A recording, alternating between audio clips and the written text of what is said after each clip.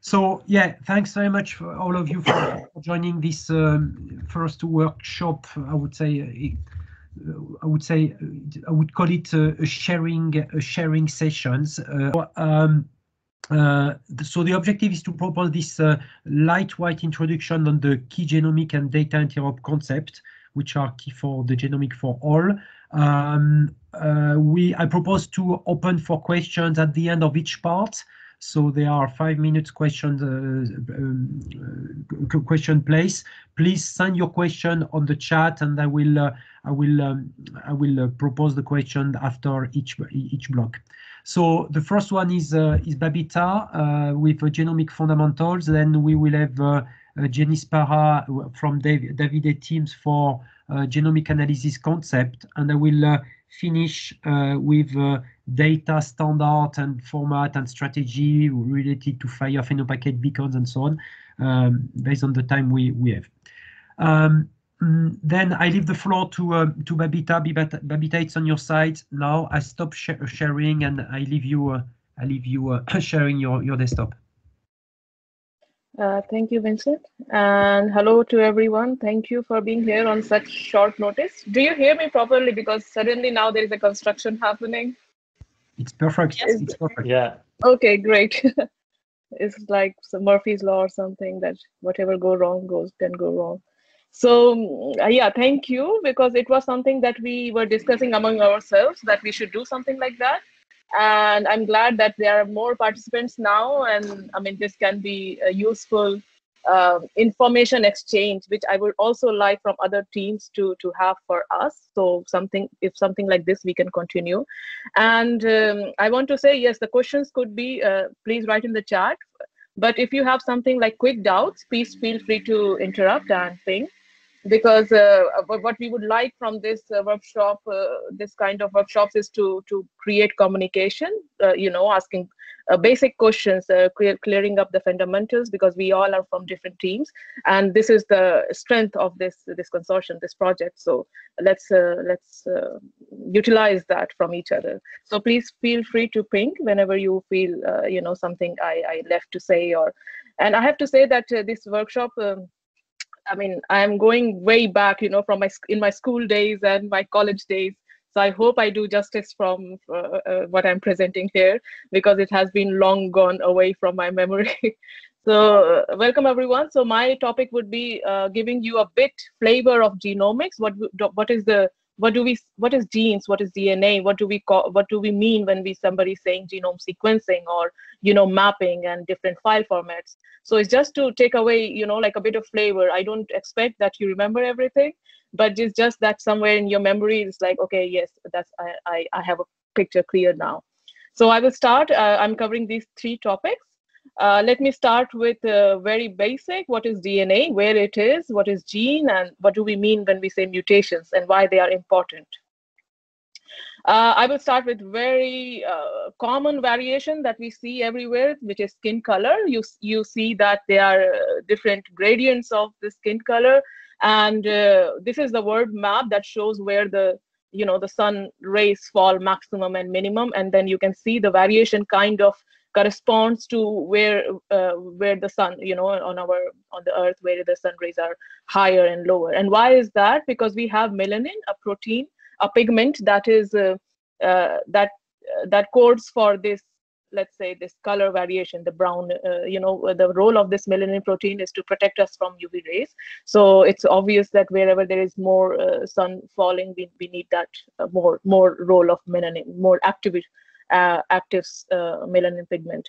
So this is what variation or mutation. I will exchange variation and mutation. Please, for the sake of this fundamental presentation, I will keep on exchanging them. So this is the variation that is somewhere coded in our DNA. Okay, so where is this? So I want you to take a look at your skin. So you have your skin, you have the first layer, the epidermis, you have your hairs going out from your skin, and then if you zoom in a bit, you will see that the skin is made of these 3 main layers: the epidermis, dermis, and hypodermis, and each of them have their different cells. And you see this hair follicle, the hair growing from deep within. And you see different cells, right? So there is a different cell for epidermis, and there will be different cells for hypodermis. There will be different cell, these, you see the cell walls here, and then the blood flowing and the muscle cells. And so the tissues is made up of cells, just cells. Now let's zoom into one cell. This is the structure of one cell. They have mitochondria and every other apparatus that keeps the cells functioning, that provides energy to it. And we will zoom in now to the nucleus, the center, this part of the cell. And inside the nucleus, inside each nucleus, there is like 23 pairs of chromosome. The pairs that we see here comes one from our father, one from mother. And in humans, we have 23. In other organisms, there are variations. There are around 300 to 2, or so it depends what organism you are studying. For humans, it is 23, 22 are autosomes, and 23rd is the sex cells, we say, which is X and Y chromosome. And if you zoom just one chromosome, you will see that it's a very basic representation of, you extend that thread of chromosome, and you'll see that it's made of this DNA strand. The DNA is the helical strand. And this helical strand, we can say roughly that a segment of that strand would be a gene, which will be composed of exon and introns. So introns will be something that we say is junk. It is removed, and the exons come together to form mRNA, which then create protein. So in our case, that would be melanin pigment, right? So this will be one gene, and then another strand will have another gene, somewhere here, and then just sparsed around the DNA. Then from if I zoom in this strand, you will see that is composed of 4 bases. So DNA is 4 bases, A, T, G, C, and they are in pairing. So A always pairs with T, AT, and G always pairs with C. And that is what we call as our basic code. So in a way, these 4 letters create all the code, all the message, all, what should be switched down, what gene should stay active, which tissues should express which gene. So all of this is just by these 4 letters, A, T, G, C. And then what we do in bioinformatics would be then we sequence this. So this strand of DNA, to get these letters, we want to, well, just notice that if you're getting just this one strand letter, you can always predict what is the second strand, so you would just need this one information of one strand. Then you can say, okay, this is G, so you can say, okay, the opposite strand would be C. So this is what sequencer does. This is the data that we get. And now from here, the bioinformatics part starts once we have these information of this strand. So this is what we get as a bioinformatician, would be nothing more, just these sequences. And I want you to take a closer look. Do you see any patterns here? Do you see something happening, or it's just random letters of ATGC?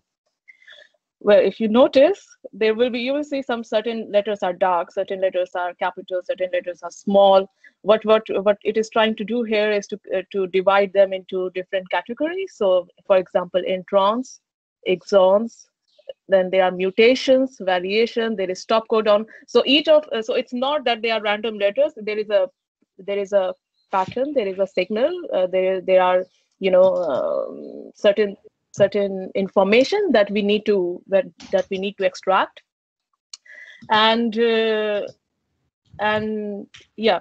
So exon, intron, what I said before, the introns are removed, the exons come together, they create mRNA, and this mRNA, the transcript, then it creates protein. Proteins, everything what we see is protein. Our hair is a protein, our nails are protein, everything, the body, everything that is functioning in the form of protein, certain enzymes, certain. So what is the final product is protein, but where it comes from is the code that is in our DNA. Now, I want to talk a bit about mutation. So mutation would be like, very simply, if one of these bases gets converted into something else. So I see A here, and then maybe it can convert to T or G, or it might be deleted. So what happens when something interrupts this code, this code that is integrated in DNA? Well, it changes meaning. There's a very funny representation of different type of mutations that exist, and how it changes meaning. So if our normal letter or word is beast, there is a mutation called substitution, which is more like the B will be converted to F, so the meaning changes, right? Then there is insertion, another letter will be inserted here. It becomes breast. Then there is a mutation type, which is deletion. So you remove one letter, and then it becomes best. And inversion, which is like swapping of the S and T to T and S. So these are the different mutation type that exist that can change the coding information. And then this is basically at the letter level, right? And then the same kind of mutation can happen at the chromosome level. So the entire chromosome can be, a certain segment can be deleted or inserted or duplicated or inverted. So there are different type of mutation that exist at chromosome level also, or at DNA level. And another one would be translocation. So entire segment is cut off and it's joined in another chromosome. So just to make you think a bit, so if I say that this A at 1700th position is converted to T, what kind of mutation that would be? Well, it will be substitution, because you see that just one letter has been changed. And how we will represent it? We will represent it because I say this is a sequence of chromosome 1, right? And then this is 1700 position. So I will say that at chromosome 1, at 1700 position, A is converted to T, and this is a mutation type substitution. Okay, there are different ways to represent, but this one would be very common way to see that what we are talking about. So the position matters, which position we are talking about, and of course the chromosome, which chromosome this mutation has been found, and type of mutation, etc. Now, I would like to throw some emphasis why it is important to study mutations. What role do they play? So our favorite fruit fly is the model organism for biology to test your experiments and so much of understanding about genes has been, and mutations has been come from these tiny, organisms. So what scientists used to do before, it's like, okay, you switch off certain positions and see what effect it is causing. So this is one experiment where there are genes that decides which part in the embryo of fruit fly, which part will become wings, which part will become legs, which part will become, antenna. And there is a control gene that controls, kind of each of these genes separately. So what happens if somebody inserts mutation at the control gene itself? So that's there was an experiment done, and you see the normal fly, there's eyes, there are, its leg and antenna. And then when the mutation was inserted in this control gene, instead of the antenna, there were legs that started developing. So this is how, we understood that what each, mutations at different places, what they are doing. Mutations in human diseases. We are studying sickle cell anemia, sickle cell disease in our project. And sickle cell is basically that instead of red blood cell, you see the circular shape. What happens is the red blood cell shape is converted into this sharp, edgy shape. Sickle cell, it's called sickle shape. And what happens is the blood is not able to flow smoothly. You see that it's stuck. And it causes pains, it causes, several complications, because the red blood cell is not able to carry oxygen, plus also to flow smoothly in the blood veins. And this has happened just because of one mutation. So you see, it's normal DNA mutation, DNA is GAG, and the A is converted to T, and this mutation, just this one variation, causes the protein to, instead of having this normal round-shaped hemoglobin, to have this clumped hemoglobin shape. Likewise for cancer, there are several ways that our cells can be damaged, and you see there are radiation or virus or different chemicals or pollution. And it starts with, that one mutation, one variation in the cell, and then the cells are replicating and they are accumulating these mutations, and you see from it starts forming a mass, and then this starts progressing and invading other tissue type, and which we call at the final stage, this is the metastasis stage of the cancer. Mutation and aging. So there has been several studies done on the aging and how mutations are well involved directly. And this is one example of a kid. There's a disease called Werner syndrome, which is it creates aging. The aging start developing faster. So this is a picture of a 10-year-old girl, which it shows like 50-year-old. It's because the aging has started, having faster. She shows all the signs of aging, like heart diseases and hair loss and all of this. And this is due to mutations in this gene that causes this.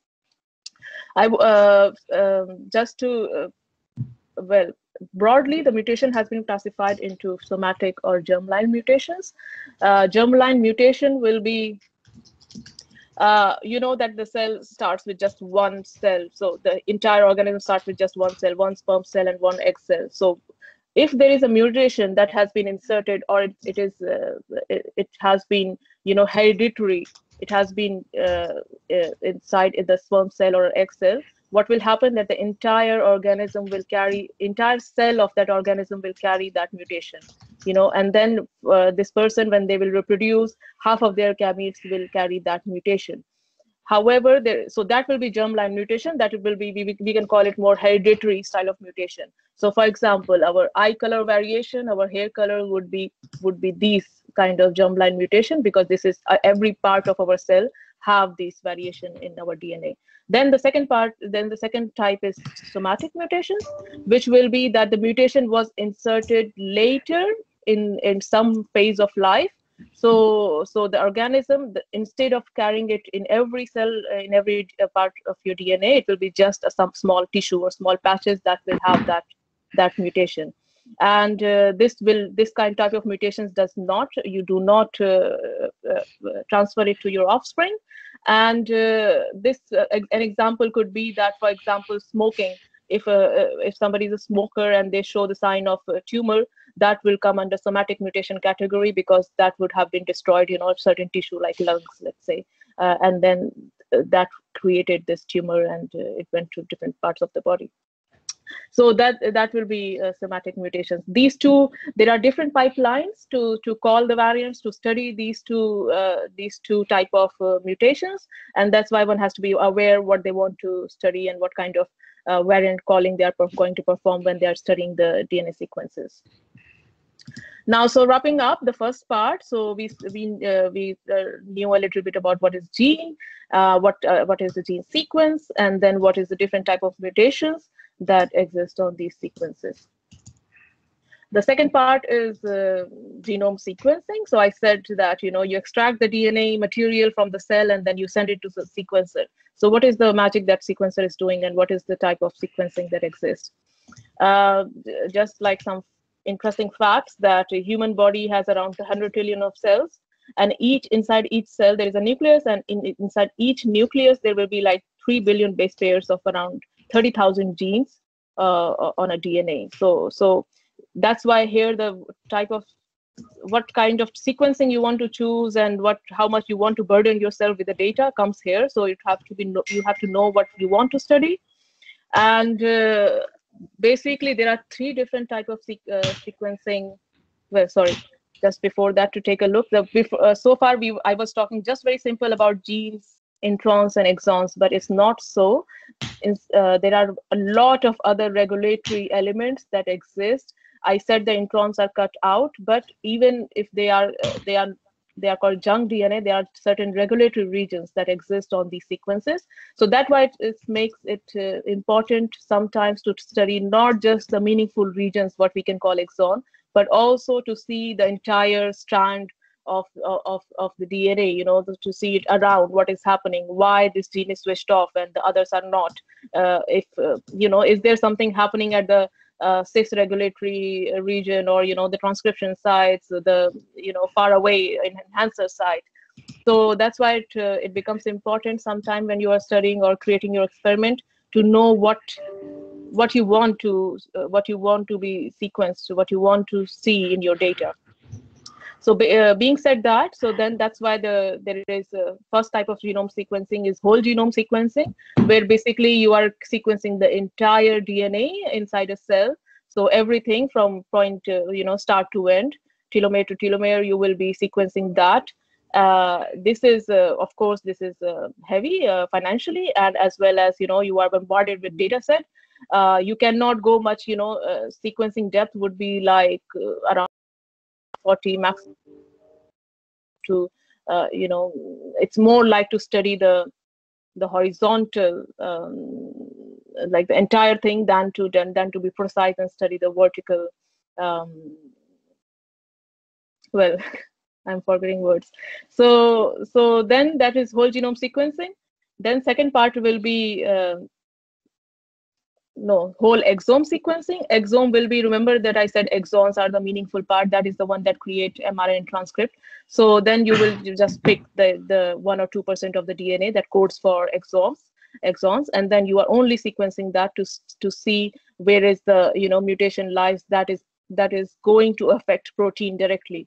So instead of looking into the regulatory regions, you want to just look precisely, want to go, okay, this is my site, and I want to know in exons, because they are the one translated to protein, what is going wrong there. So that considerably, you see that only around, instead of 100%, only around 2% of the genome will be sequenced here. And you can go for farther depth, sequencing depth. So you can go for 50 to 100x. So depth will be how many times you can repeat the same sequencing experiment, so you get a more clear idea, if you are calling the basis. It's very cost effective. And the third part, even further cost effective, would be to go for targeted sequencing. So somehow that this is the region of the genome that is response to this disease. So I only want to go precisely to that 10,000 letters or base pairs or whatever, and then you sequence that. So you see that you don't have to go for entire genomic region. You can pick point. I want to know what is the sequence, what are the mutations exactly in that region, and then you can do the targeted sequencing. I quickly wanted to mention about GWAS studies as well, because this has come a lot in the discussion. So GWAS is nothing. It's just basically screening people to know variations. What is the variation for certain phenotype? Like, let's say these patients, the green ones, have sickle cell disease. So what you will do, you have no information where the mutation lies, what is the variant, what are the variants in these people. What you will do, you will sequence, these people with sickle cell disease versus control, and then you will call the differences. So what are the variants that are common in these green people compared to these control cases. And then you can, for example, this is one representation that you see, okay, this is the variant that sticks out for sickle cell disease patients. Likewise, FHIR would be almost going the other way around. So that this is my variant, I know. Now I want to screen people for what is the phenotype that it shows. So show me all patients that have this variant, and then what you want to study is, okay, this variation leads to, I don't know, all of them showed high blood pressure and skin cancer and gout disease. So you will say that, okay, these phenotypes are connected because they all have this variant. So that will be FHIR study. Well, just very quickly. Then to wrap up second part, of course, there are different type of genome sequencing. It all depends on what you want to study. And yeah. And then the third part would be very quickly. I don't know how much time I'm taking. Third part would be different genomic formats. So we sequenced our DNA, we got our sequence. What do we do now? What is the follow-up steps? There are very basic pipeline flow that from the beginning of the data. So you wet lab, that you collect the samples, you extract the tissue, the DNA, and then you do the library preparation, you send it to sequencer machine. From there, from the sequencing, basically we divide the analysis of these into three parts: primary analysis, secondary, and tertiary analysis. I will just very quickly go through these. Remember, Janice will be talking about these in detail. So very quickly, from the sequencer, the raw data that we get, we get it from the FASTQ in the FASTQ format. Then we map them. It creates the SAM or BAM format, and then we call the variant calling. Variant calling will be to know what is the difference compared to the normal, compared to the reference. What was the difference that in our patient. So that would be the variant that we are calling. And so the FASTQ files, this is a set of reads that the sequencer will throw at you. They look like this. So it is the file format that we receive this data. So that is so you see that there are sequences, what were the sequences, and some quality of the sequences. You see there are quality scores. What you don't get is they are just random reads. You don't know where they are from, where they are coming from. The sequencer is just throwing you the reads. Now, what you have to do is to go take those files and then map it back to the reference genome. Reference genome in that case will be, human genome. What is the normal human genome looks like? Compared to that, you want to see what is the variation in our files, right? So you have to map them per, each fragment. Where they are mapping on the reference genome. So you see, this is the mapping done here. There are tools that do this mapping.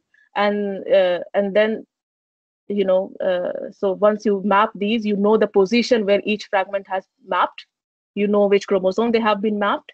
And then this is the file, which we call sequence alignment file, SAM file, and the binary of it is called BAM files.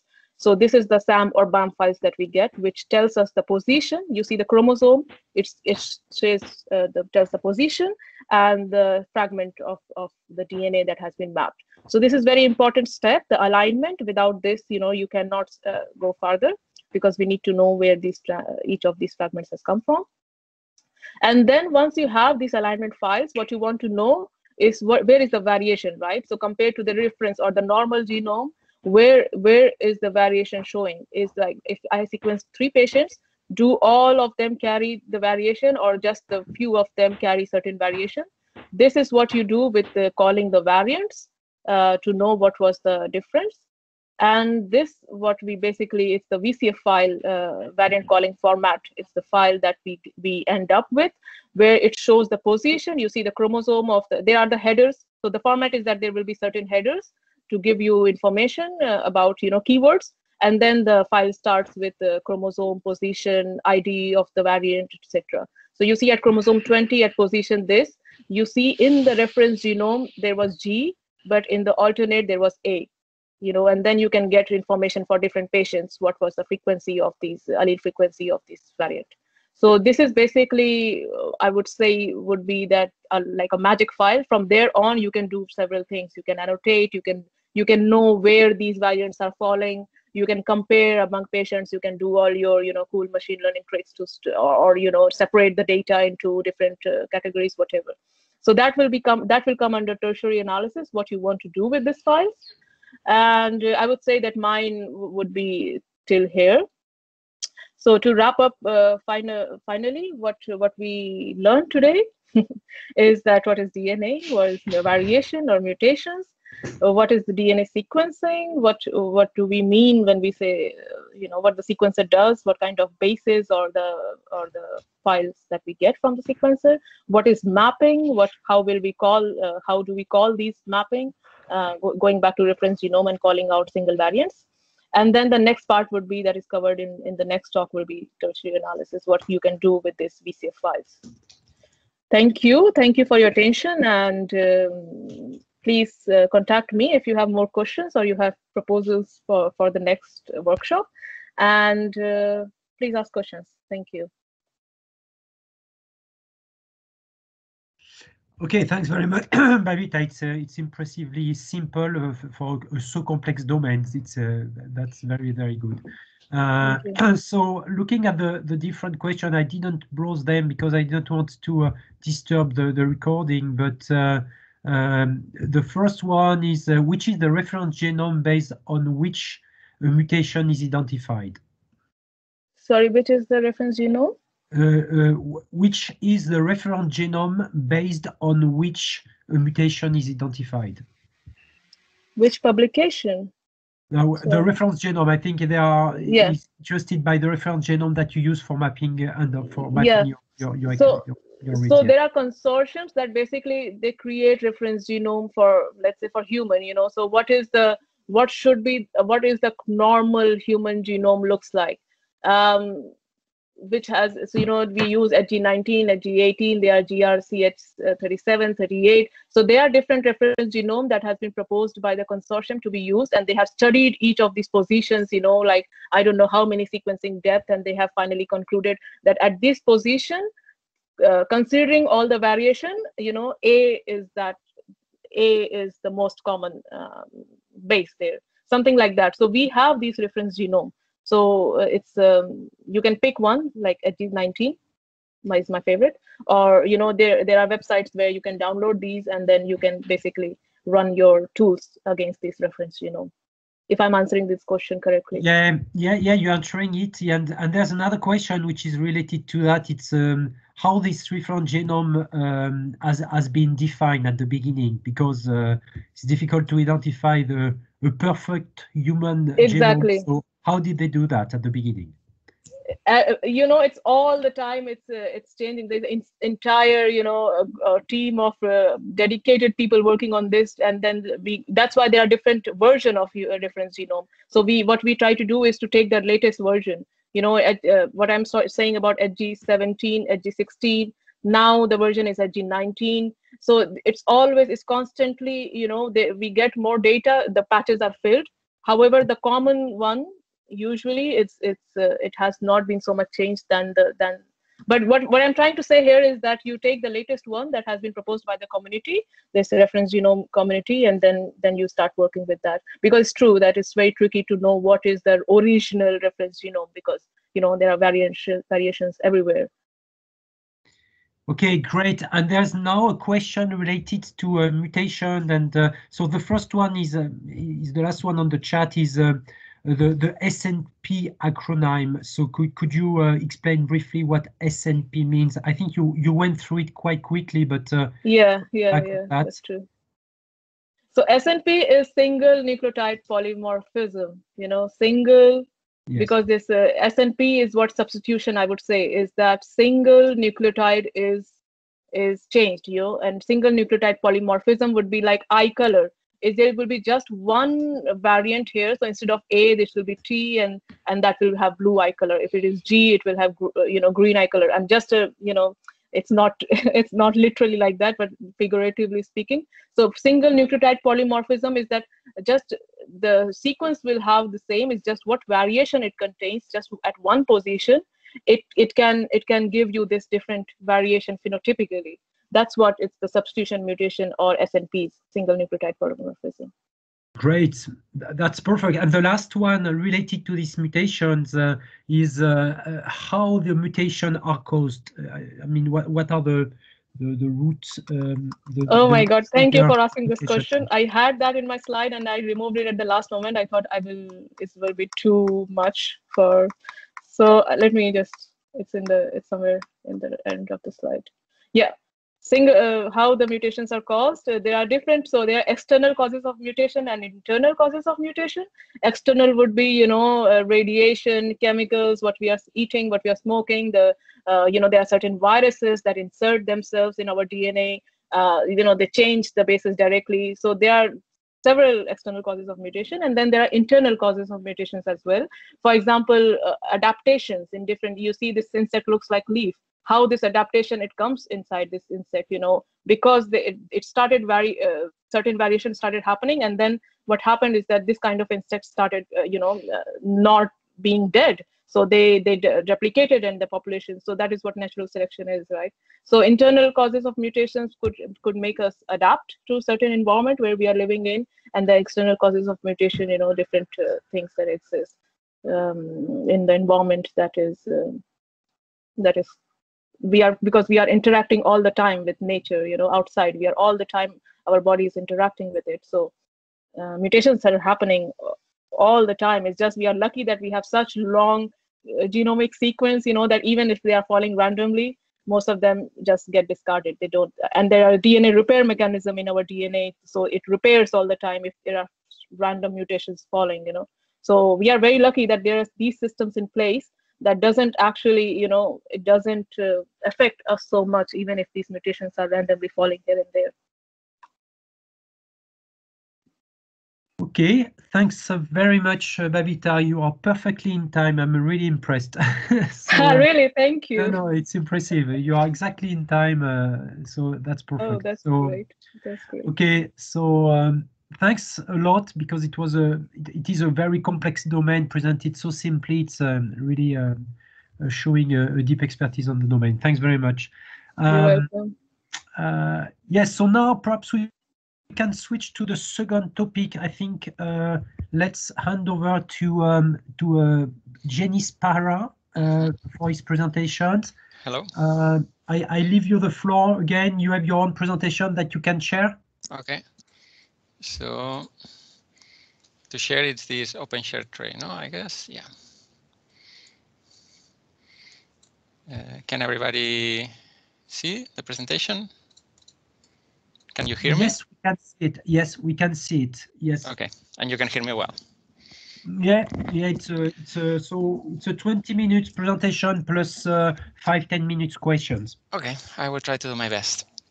Do it. Okay, it was a very nice presentation from Babita about all this DNA topic. It's a very complex thing, as you might have seen. You get a lot of new concepts. So we're gonna go a little bit through some of the things that she explained about the file formats, but I think it's good because she didn't have a lot of time to explain these things. But basically we're gonna go from the sequencing to the variant. Okay, like I'm gonna be very brief because with 20 minutes there's not a lot of time. Let's see how well I can do it. Okay, so basically these are the main steps that we will see that in some parts we'll see that we are going to break down in even smaller steps. But basically when we have a sample from a patient, we cannot sequence the DNA right away from the cells. We have to do like a step that it's a library preparation that it's done in the lab that I'm not going to go into that, but it means like we break the DNA into small pieces and then we prepare them for the sequencing. We had to add different things to be able to read these fragments in the machine, in the sequencer machines. Okay, so basically we have like, can you see the pointer? No, we have the whole genome that it's in these threads that she explained that are the chromosomes, and basically we break them into pieces. Okay, and when we do whole genome, we break them into small pieces because we cannot sequence the whole chromosome. There's some restrictions of the size. We can just sequencing bits of with Illumina sequencing, that it's the technology that it's mostly used nowadays. It's around 120 base pairs or 200 depending on the machine. Okay, but we have to thread the genome in small pieces to be able to fit them into these machines. Okay, so when we want to sequence the whole genome that Babita also mentioned, we take the whole genome and we break it into the pieces, and all these pieces we put them into the machine, and then we will see what's the result.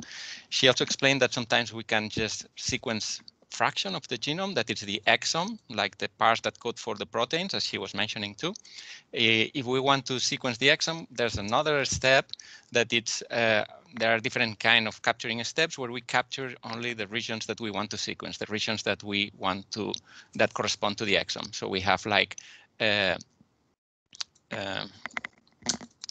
baits that match the sequences that we want to sequence based on the reference genome that we have, and then we capture only the parts that correspond to this, and then we sequence them.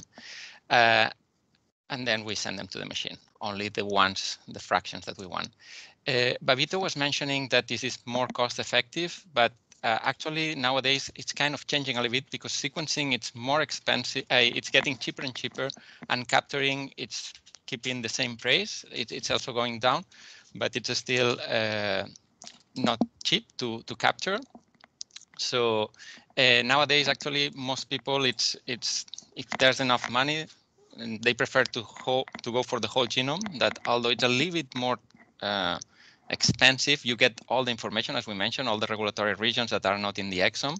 So this is something that it's kind of changing, just for you to let you know. But so far nowadays, most of the things that we are sequencing are still exomes, but it's kind of changing a little bit.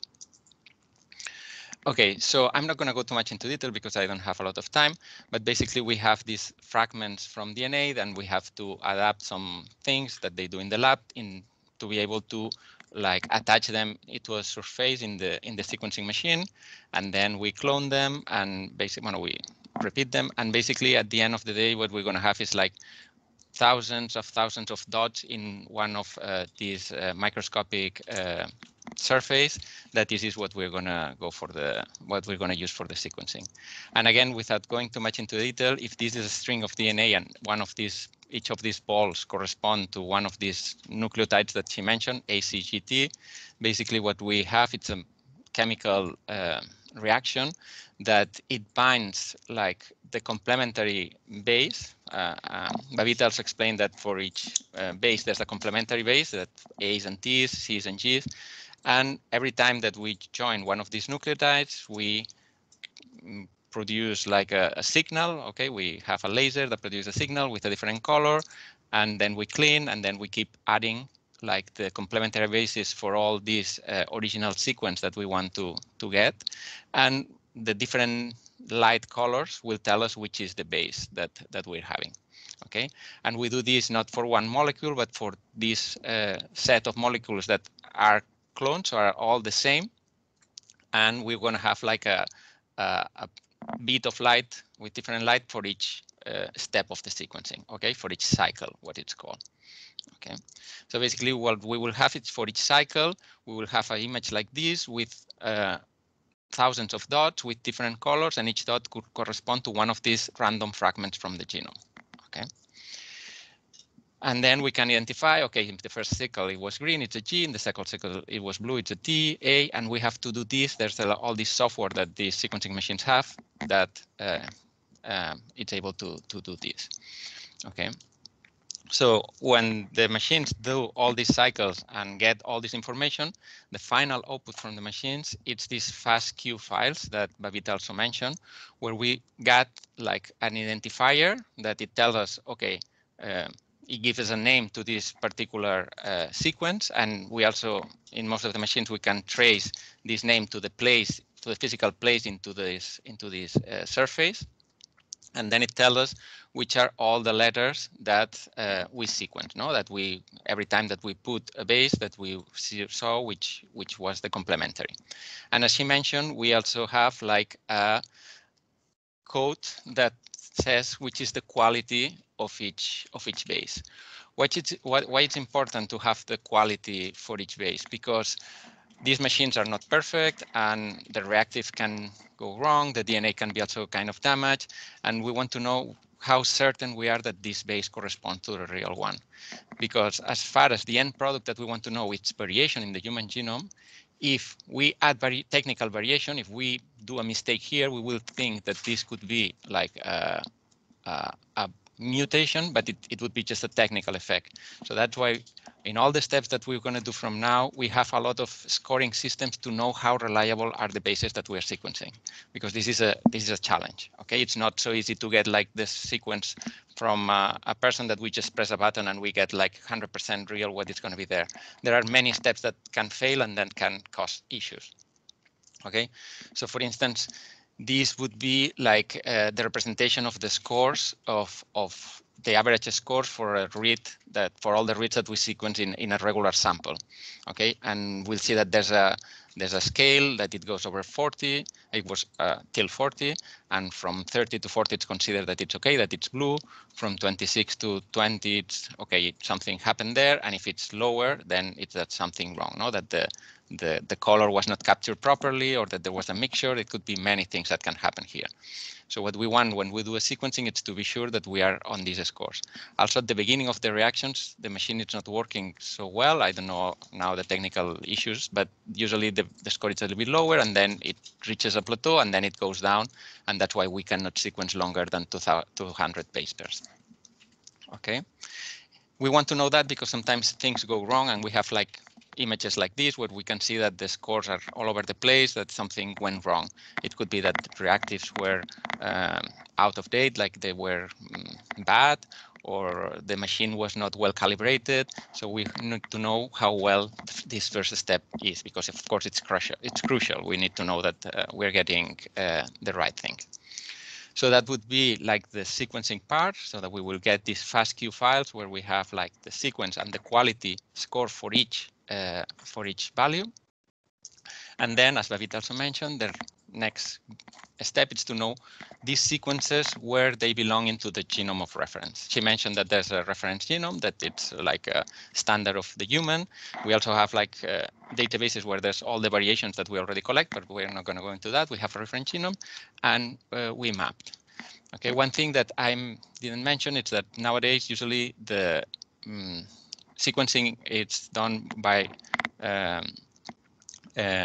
pair red end, so that it means that we sequence from a fragment of the genome. We sequence like 100 base pairs usually, or around 100 base pairs from the beginning and the end of the same sequence, and then we have like 2 anchors that we can map this into the genome. Okay, we don't sequence like the 400 base pairs. It's just like a technicality. Okay, we just sequence the beginning and the end of the read, and then we can map this into the genome.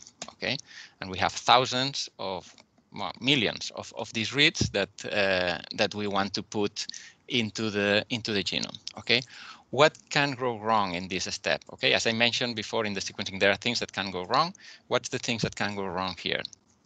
So there's technical issues. It could be contamination, because when we get the sample, maybe we got mixed with something, or like a piece of our skin fell there, and we are sequencing also part of our genome. So there could be contamination from other species also. Sometimes it's less things, but we can have things that won't be mapped into the genome because correspond to another. Other kind of technical issues, it's the whole genome, as Babita mentioned, the human genome is not completely sequenced already, like not all the regions of the human genome, because there are regions like the telomeres and the centromeres that are really difficult to sequence, and there are still gaps. So that's why she mentioned that there are like new releases of the human genome. They are not very often. They happen like every few years, but there are some regions that still are not sequenced. We have like 90-something% of the human genome, but not all. So there can be reads that correspond to these regions that we don't know, and then won't be mapped. There's another part that they are like the human genome have a lot of duplicated like regions that are very similar, okay, that during the evolution happen to be like replicated, and they're with these short reads, they can be mapped in multiple places in the genome. So that can be a problem also, because if it's not exactly the same place, we also can see like mutations that can happen there. So that's why also we will have a score for each read that we map into the genome. Okay, and we discard the places where there are too many variations, or that there are multiple places that can map into the genome, or things like that. Okay, so this is another place where we filter for possible things that can happen in this step. At the end of the day, for instance, what we would have when all the reads are aligned, this correspond to an exome sequencing, where we only sequencing these blue boxes that are the exome.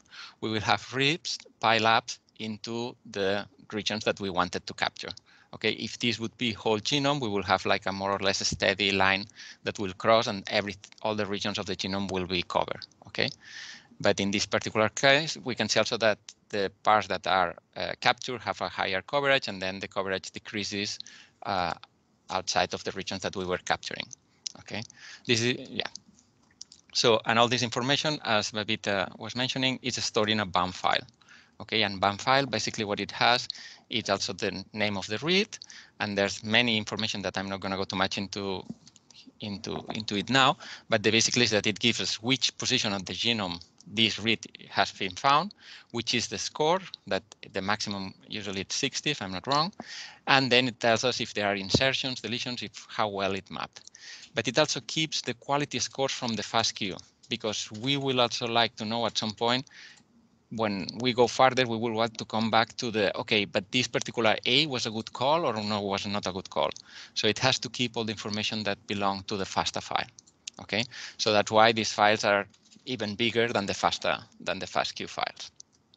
Okay, so now we would be in this step of the mapping, and after the mapping, after we have the sequence, all the reads that we got from the sequencing into the reference genome, we know where they are, we can start to look, okay, which are the positions that are different from the reference and that are the same from the reference.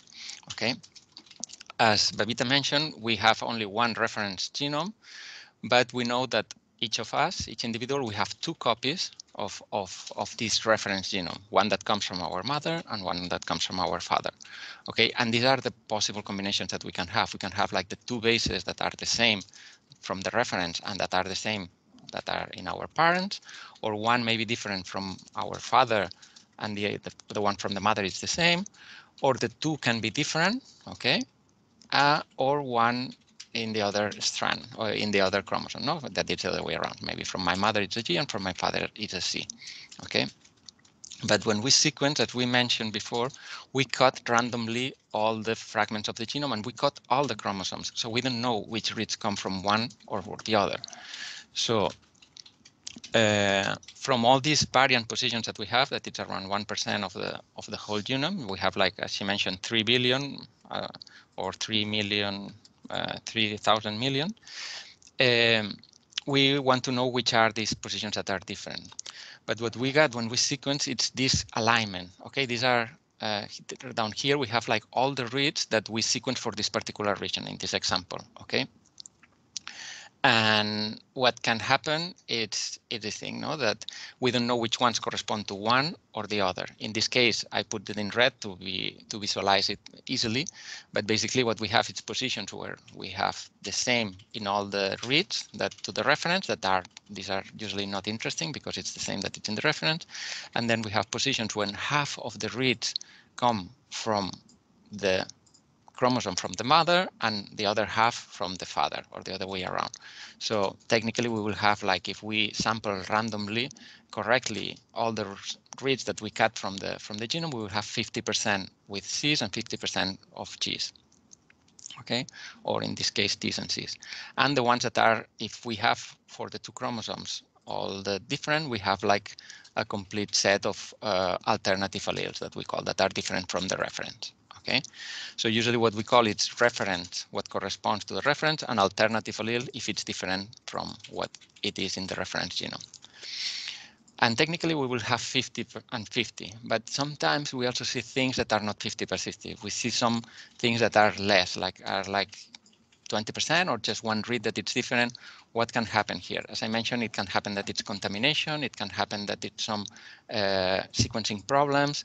So these are usually the things that make it difficult to predict the variance. So it's not so straightforward. And that's why we have a lot of programs that are specific, that compute statistics to be able to distinguish the things that are real, that the things that maybe are real, but it's just a problem of the sampling, or maybe are not real and are just like sequencing errors or sample errors or mapping errors, because this can be caused also for a mapping error.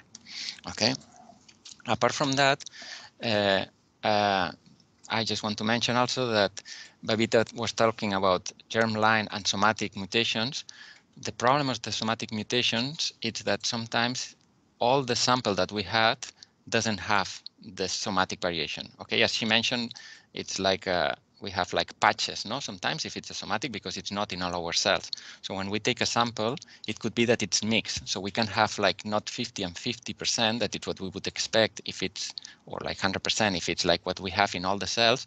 If it's just a fraction, it's like a subset that will be different.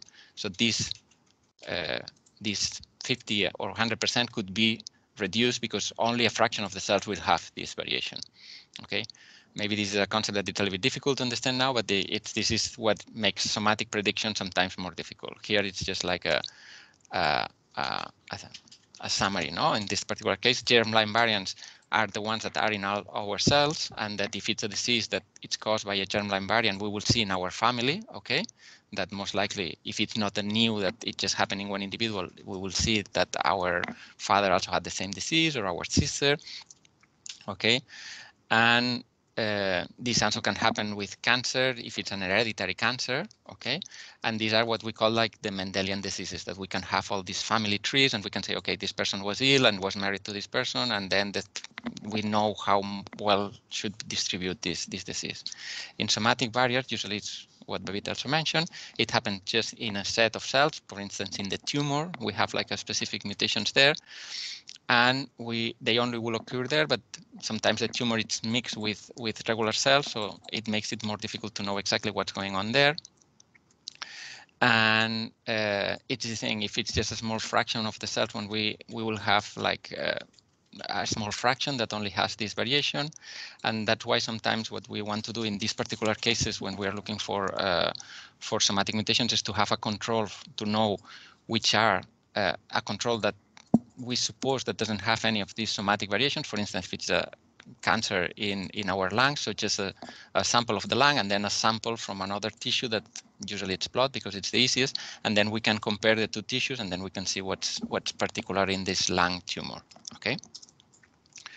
Then, as she mentioned, once all these it comes in different steps. For the first step was the mapping, and now when we have like the reads mapped, we can do the final step, that it's get the variants, that it's the VCF format. Okay, and in the VCF format, she also mentioned that we have like what's the reference allele, or what's the reference base, and what's the alternative, and which position, and then we can have information of, okay, for one sample or for different samples, like, okay, how good it is. Usually they have a score also that it's based on the quality of the sequencing, the quality of the mapping. They mix all this information and they tell us, okay, how reliable is this base, okay? And usually it's one line per change. Okay, this is some information that can be there, like as I mentioned, like also we can want to know, okay, did we had a lot of sequence in this particular area, or was the area difficult to sequence? So there's many information that we need to know. Then when we have this, I'm still kind of on time, well, a little bit late, sorry. Then we have, we want to add information about these variants that we just predicted, and which kind of information. Well, these are the numbers that we get through. We get around 3 million variants. If we look just at the exonic regions, we reduce, and it's only like 30,000. And she was mentioned the SNPs, the single nucleotide variants, or simple nuclear polymorphism, but there's also the indels, that are the small insertions and deletions, and the copy number variants. There are some different things that we can find. And just for the annotation, it's the information that we can add to this variant. And as I kind of mentioned before, there could be quality metrics of how well is the scoring for the sequencing, for the mapping. But after this initial part, we want to know also the biological context of this variant. Okay, is this variant corresponds to one of these coding regions? It corresponds to an exonic, it's a regulatory region, which gene it is. And then if it's changing an amino acid, it's an important change. So it's something that it's going to break the protein, or it's something that it's just, we don't expect any change to happen. And then we want to add information in from the population. It is a variant that we find in most of the population, because if it's the case, most likely it's not a disease, or it's a rare variant that only happens in a small fraction. That could mean that it's related to a disease. Okay, and we have databases, external databases, that have all this information, that it tells us for each base of the genome which gene they correspond, which region correspond, and also we have databases that tells us, okay, when we switch an amino acid or a base, which is the impact that we're going to have, and we have databases that tell us, okay, all the frequencies of the variants in all the human sequences, all the human sequence data that we have so far. And when we have this information, then we want to filter, no? And we want to filter, of course, we want to know the ones that are, if there has been some problem with the sequencing, we want to discard this. If we don't have enough coverage for this base, we can discard. Then if we are focused on a particular set of genes because we are studying a disease, maybe we'll just get the information that correspond to these genes. And as I mentioned before, if it's very popular if it's very frequent in the population, it's not interesting. We're looking for things that are in lower frequency when we are looking for diseases. Okay. So just to summary a little bit, we use these next generation sequencing techniques to obtain genetic data from the patient. The technology is not perfect, so errors may happen. And as I tried to mention, in different steps, we can have like different errors. So that's why we want to keep all the information from the different steps to be able to trace back if this can be a potential error at some point. The other thing is that we don't understand completely the genetic basis of human diseases. That's why we don't have, when we have a base, we cannot say, okay, it's clear that this is going to be the disease. We have to annotate and say, okay, from which genes, and then after some studies, we can say, okay, this is a candidate, we should check it. Maybe in 20 years, we will know everything or what all the bases of the human genome do, and then it would be like more straightforward. But so far, there's a lot of work to be done when we know which are the variants that are in a patient. And as far as these two things, we need to do these filterings to avoid technological errors or to avoid bases that are not related with diseases. Okay, and this is the last part that we need to take into account. And well, this is from the SENAC group in the bioinformatics unit, and I hope you understand. There was a lot of concepts. Just ask anything, and you can ask me later if it's needed.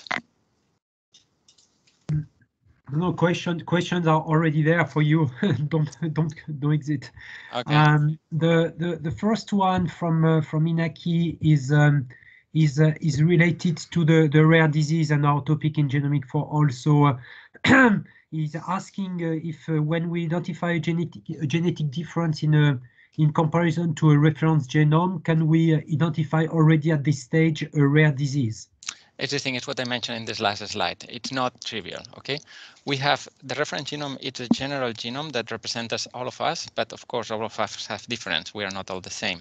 So we have the reference genome, but we also have databases that tells us all the variation that we've seen in the human genome that contains thousands of millions of variations that we have reported so far. And the more the sequence, the more variants that we find. Okay, variants can be what she mentioned, no? Like the hair color. Every of us have different hair color, so we have like different variants, or height, like things that are depending of multifactorial things. So when we find a change, we need to go through all these annotation and filterings to be able to see if it can be related to a disease. Okay, if it's in a protein that it's related with the disease, if it's truncating this protein. So it's so far it's not pressing a button and getting a result. Okay. There is another one related, I think, to the annotations, and in fact, the question is related to the database that are available to annotate your variants in the process. So is there a sort of database table based on which you do this association? I mean, there's a multitude of database, but could you explain a little bit how that is done? Are the database maintained by public authorities and the software and the open source tools to do that, querying that? How is that done? So yeah, there are many public databases that usually, as being public, are open to use for everybody. The problem is that usually they are like in different groups. So there's some centers that they are annotating the genome in the sense of like where are all the genes and where are all the exons. This is also not trivial. We still don't know where are all human genes, and there's still debate of which are the canonic bases, so the canonic form of all the genes. But there's a standard annotation that most of the people follows. That it's the ensemble. There's also there are also different groups that do their own. But this is one part. Then there's another part, for instance, that takes care of what I was mentioning, the variation in the population that has like the information of all the variants that we found in the human genomes. And basically what we do, for instance, in our center is to put all this information from the different sources together so the user can easily access to all this information. But so far there's not a one public place. For instance, there's also the OMIM, that it's the database of diseases, of human diseases, where there's a catalog of all the bases that are known to cause disease and description of the phenotype of the disease. But again, this is another database. So the problem now is that all the information is kind of scattered and you have to put them all together. Okay. There are two other questions, but one is to me not very clear, but I ask it perhaps Bala Subramanian, perhaps you can clarify a bit, but okay. The question is, what is done if there is a variant, for instance, in a specific genes whose effect is not yet identified? Okay. Yeah, that's a problem. As I mentioned, we don't know still all the genes, and we don't know what all the genes do, the ones that we know. Okay, we know that roughly there are around 30,000 genes, but for some of them, we actually don't know what they do in the human genome. So you can find a variation there, but as far as you don't know what this gene do, it's very difficult to prove that this could be the causing of the disease. Usually, we have we work with the genes that we know what they do, but that's why many diseases cannot be diagnosed so far, because sometimes we don't find any mutation in the genes that we know, and it could be that are in genes that we don't know what they are doing, and then you cannot prove. So there has to be like a lab that it decide to the, okay, this, although we don't know what this gene does, it has these domains that seems that are related to these. So we are going to try to find out what this gene does and try to prove if this is the variation. But this is very cost, and it takes a lot of time to do something like this. So basically, people just look for the genes that we know what they are doing. Okay, and last question. What is the state of the current single-cell technology with respect to variant coding? For example, can you do a single-cell genome sequencing for improving variant codes in the case of somatic mutations? Actually, there's some technology going into this field. I'm not an expert in single cell. We have a group here that really it's working into that. I know there's some work done on that. I think there are some limitations also because, of course, when you have one single cell, it's very difficult to have like the whole genome because, as I mentioned, you cannot sequence from the beginning of the end. You have to cut into pieces, and some of these pieces can get lost. So it's not trivial to get like all the information from one single cell, but we're getting there. There's some improvements, but I cannot go deeper into this so far. If you want, we can ask the people that it's expert on this in our group and give another talk about that. Okay. I have just a short question related to perhaps an order of magnitude of the size of the file that we are manipulating here. I know it's really depending on what we are doing and if it's a whole genomes or if it's just a gene sequencing and so on, but could you give some ideas? Yeah, I was thinking of doing a table with that, but I didn't have time with all the information. But yeah, usually like an exome, as Verita said, it's around usually 90x. That means that you have 90 reads covering one particular position of the exome. And usually the FASTQ is around 10 gigabytes of information. And then the BAM file, it's usually kind of double, like 20 gigabytes of information. And then the BCF file, usually you reduce because you only have the positions that are variant, and then you get a relatively small, like around 180 megabases. If you add a lot of information with this annotation, that usually all these, the information from the genes, all these frequencies, you can add them into the BCF file, and then you can have like all the information for each particular variant. It can go around 100 megabases or something like this for exomes.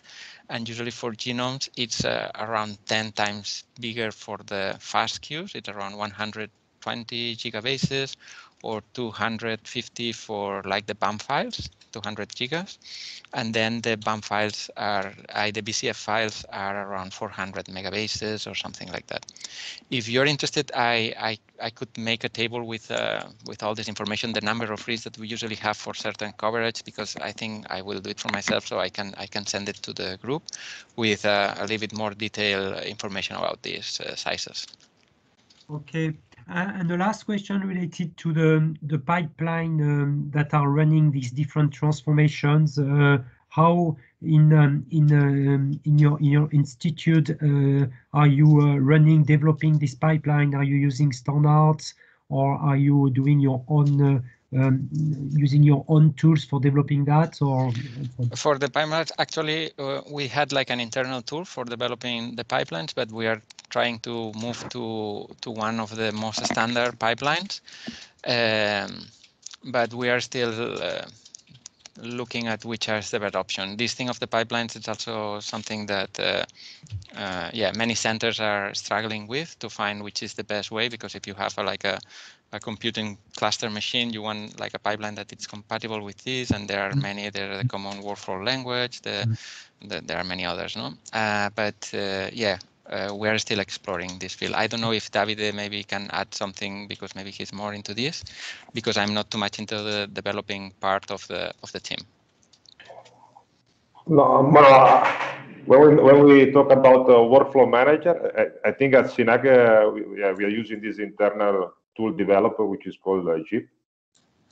And now we were trying to move to use it to make JIP compatible with WDL. So that we can import the WDL pipeline and run it in our cluster. Okay.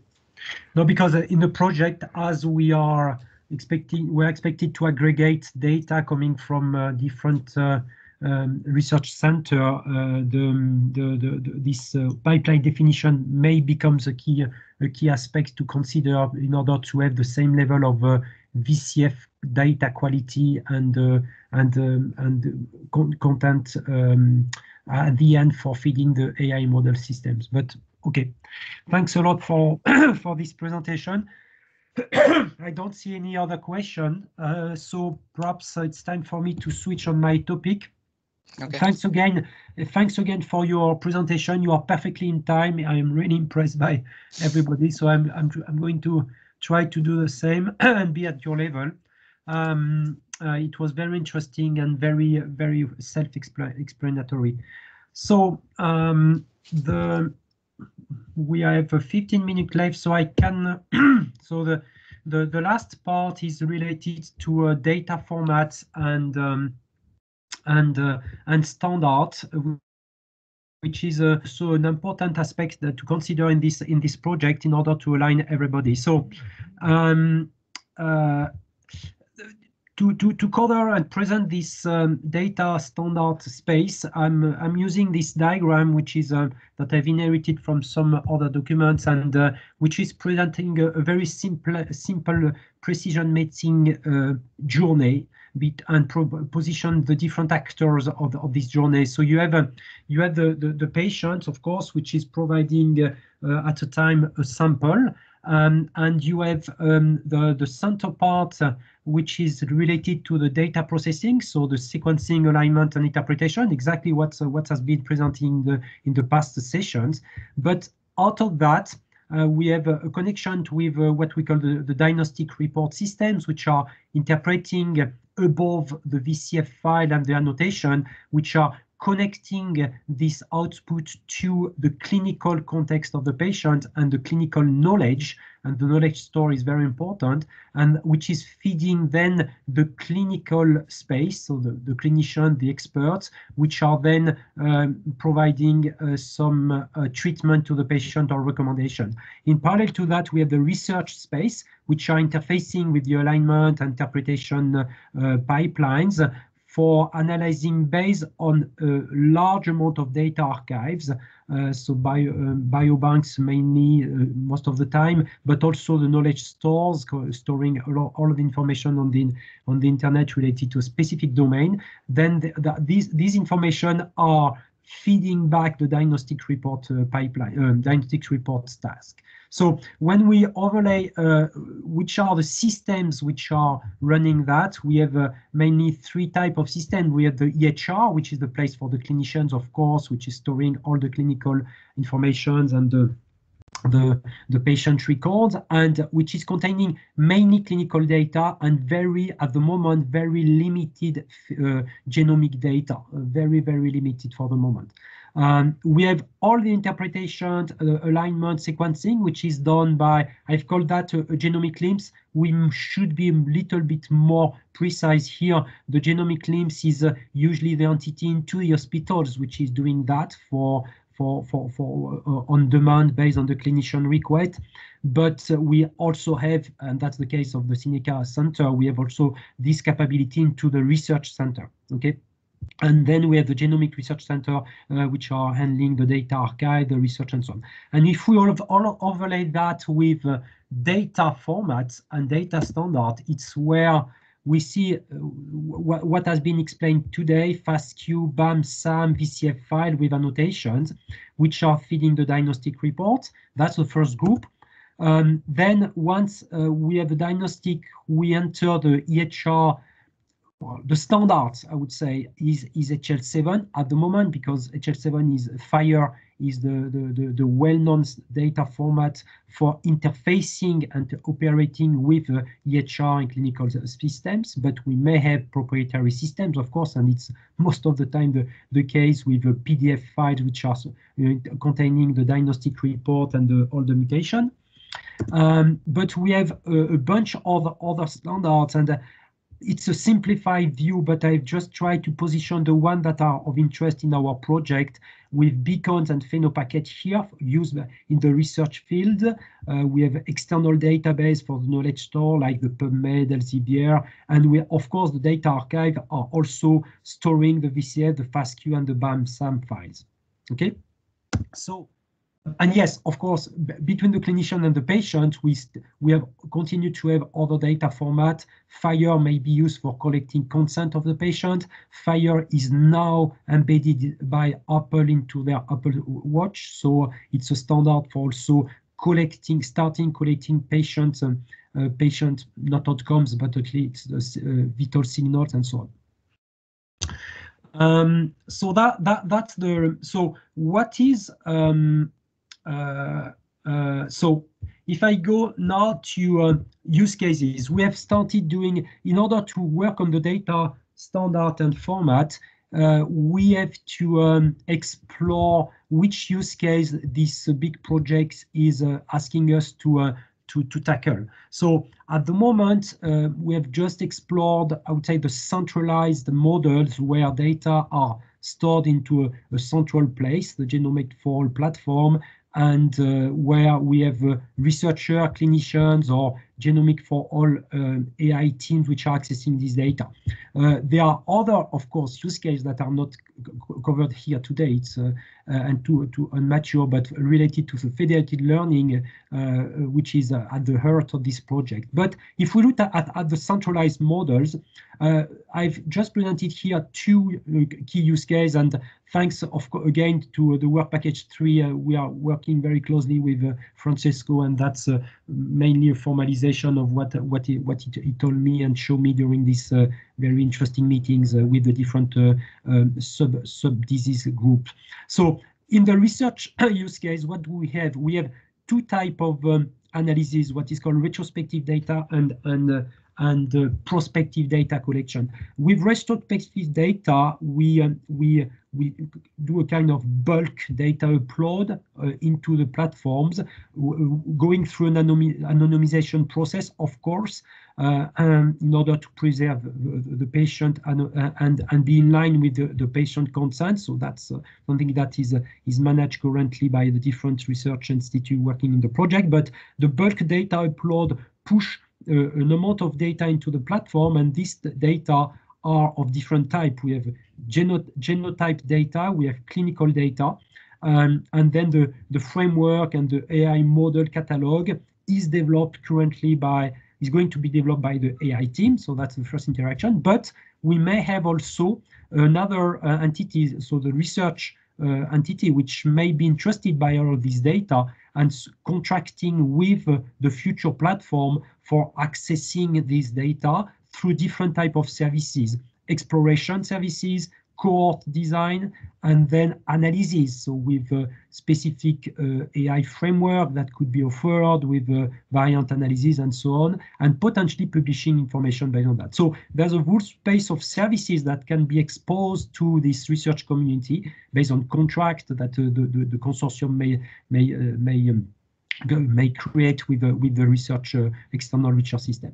And the prospective data collection is something which is going through a kind of simplified clinical trial, and where the clinician discuss with the patient, follow a study protocol, use the care facilities for making some exam, pathology lab, like pathology or genomic laboratories. So that's where we have the genomic sequencing that we have discussed today deeply. We may have imaging that are stored usually into the EHR or annotated or documented into the EHR, and we may have per patient, individual patient data upload. That's what we call prospective data collections during a clinical study.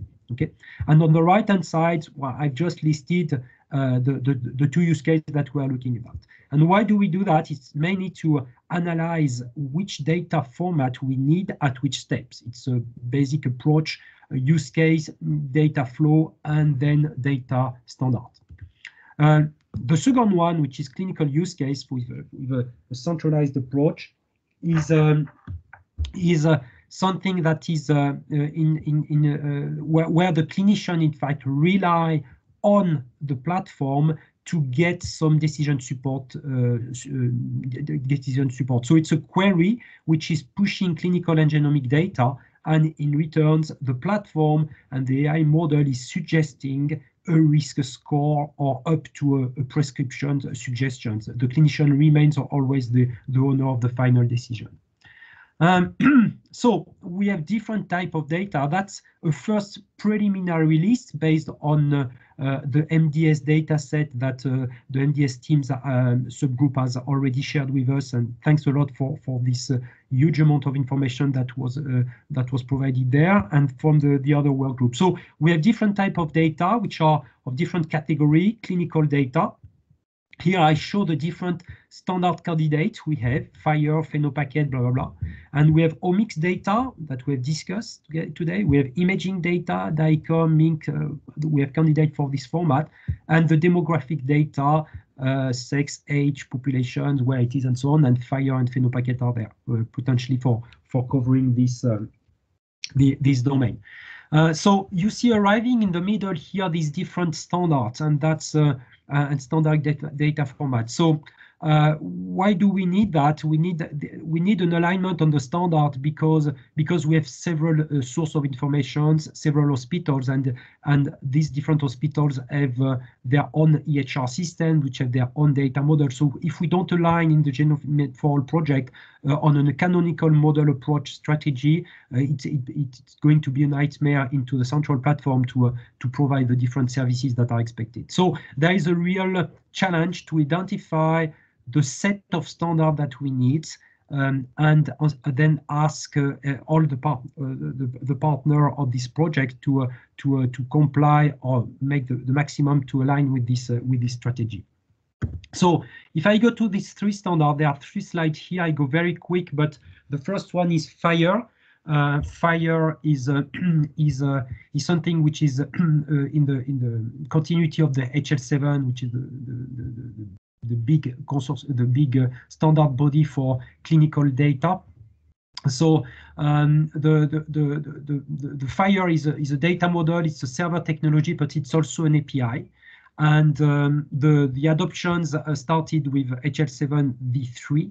And when we look at FHIR, in fact, it's made of a data model, which is cut into what we call resources, and that resource is finally a tables, and we have reference between these different tables. But it's also an API, so it's also a search API that allow kind of introspection, data introspection into the data set, the FHIR data set.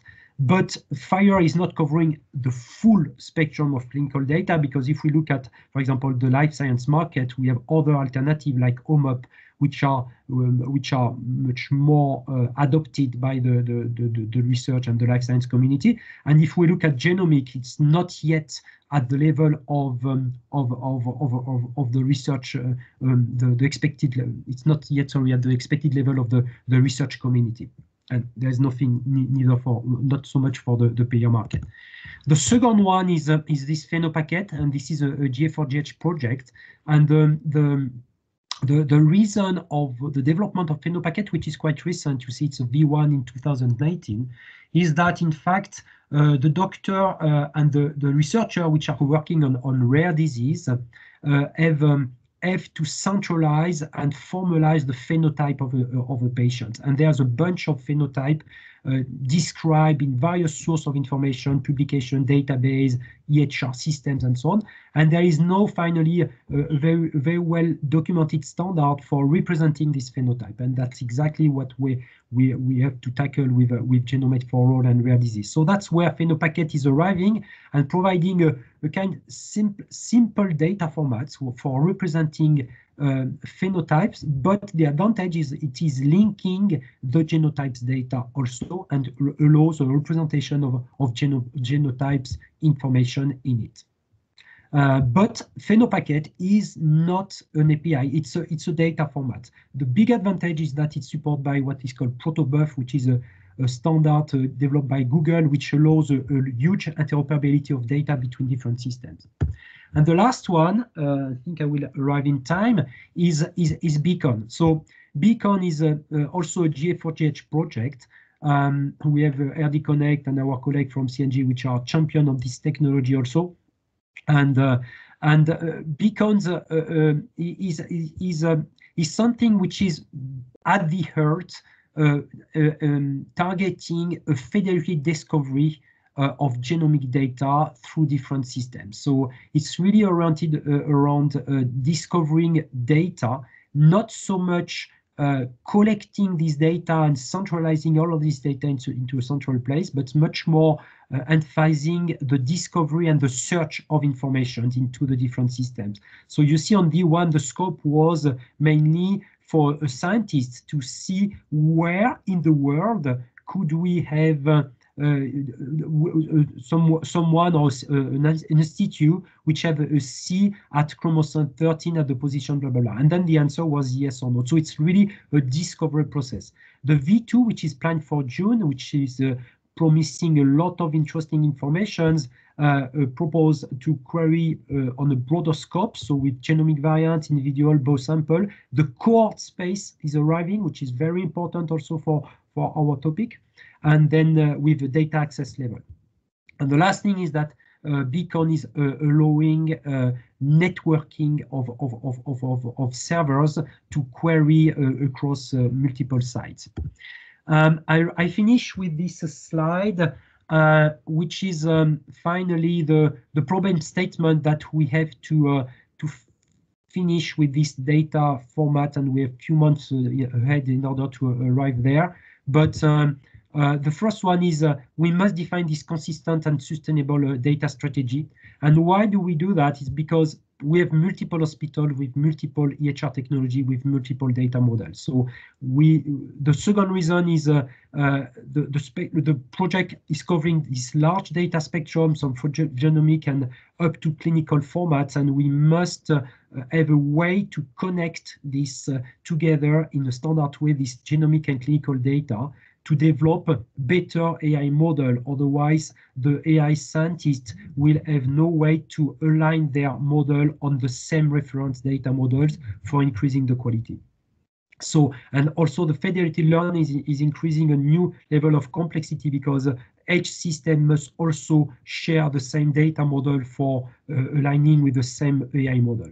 So the problem is not so much into the genomic space, because the standards are well known and with a clear scope and applicability. It's much more in the clinical space, because we have different alternatives with G4GH, Beacon, Phenopacket, FHIR, and we have many overlapping between all of these standards. And it's actually the challenge of our work package 5 and 8 to align this strategy. And I finished. Sorry, I'm 1 minute late, perhaps no time for questions, but thank you, Vincent. I think you covered a very important topic and quite complicated, at least for me. There, I can see that there is no time left for question. However, if you can answer a couple of questions that was raised by Iñaki and others about Beacon. So one question: are we supposed to implement or use Beacon standard in the GenoMed4All project? And do Beacon replace or complement Phenopackets? So are we, I would say yes and no for the moment, because it's totally open. It's an open question, and the Beacons provide, as I said, a very interesting capability for data discovery. And we may find use case where this approach is very applicable. And the second reason for promoting Beacon, it's because it's in some way data format agnostic, so it's not enforcing any phenotype data formats in it. So it's a very lightweight data models which can embed other data models. So we could imagine having FHIR resources or Phenopacket format embedded into beacons for the sake of data discovery. So I say yes and no, and we have to finalize the decision now in the following month. Another questions? So yeah, another question is from Alberto. That is Phenopackets and beacons are created from annotated VCF. Is there a way or tools to go from annotation to these formats? Not from what I know, there is no standard for doing that. It's, I think, a proprietary implementation from VCF file to create the Phenopacket format or extract into a FHIR. We could also imagine that with FHIR. It's always the one I'm aware of for FHIR. There is an open source called VCF to FHIR, which has been ported now in Python, and it seems to be mature, which takes VCF files and transform that into FHIR diagnostic report. So that's the diagnostic report I've shown in the first slide. So I'm aware of FHIR. For Phenopackets, I'm not aware of. I should ask the questions to Jordi and Davide, who are the king of the standard, if there's something which is standard. But I have not seen anything yet, personally. Well, for Beacon, I can answer that yes, annotated VCF is the file that Beacon reads, and in the Beacon GitHub code, it is provided that there are tools provided to annotate your VCF file. So that will be one pipeline, and then you can put on top of it the Beacon. Okay, thanks. Yeah, we have the. Okay. Well, I see there is no further questions. Thank you, Vincent. Really wonderful presentations today, I can see. And I think we covered a lot of topic today. I quite liked it, that how much range we showed in this 1.5 hours. And I look forward to get feedback, to receive some feedbacks, and perhaps more workshops like this. Vincent and Janice, do you have comments? No, just thanks for giving me the chance to talk here. Okay, thanks very much for this closing speech, Babita. That's perfect. And we are, yes, as she said, we're open to any question which may help us going further into this all of these exploratory sessions, and hope to see other workshop coming up soon. Thanks very much. Thank you. Thank you. Bye-bye. Thank you. Very much. Bye. Thank you. Bye. Thank you so much. Thank Bye. you. Thank you. Bye-bye. Bye.